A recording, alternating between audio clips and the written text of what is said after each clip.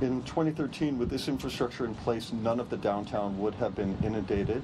Calgarians living by the Bow River downtown can stress a little bit less if a flood is forecasted, as the City of Calgary announced the completion of 4 projects along the Bow River designed to drastically reduce the risk of damage caused by a flood like that of 2013. We now find ourselves standing here today in an area that was once submerged, that not only has required infrastructure to protect us from a 1 in 200 year flood event, but an area that has now also become exceptionally community-minded and has received beautification. A continuous flood wall spanning from the Peace Bridge to the Reconciliation Bridge has been completed, important infrastructure that has cut the potential for flood damage in half. It includes steel, berms, concrete, and stop log openings that will ensure that our downtown core does not go through what we had to endure in 2013.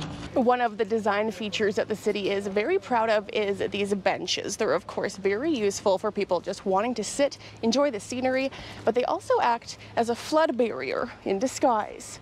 This concrete wall and sheet pile system also extends into the ground and helps reduce the inflow of groundwater, which during high river events can also be one of the mechanisms that causes flooding, particularly in basements that are deeper, like in the structures we have in the downtown. The total cost of the flood mitigation project was just under $50 million, backed by all 3 levels of government.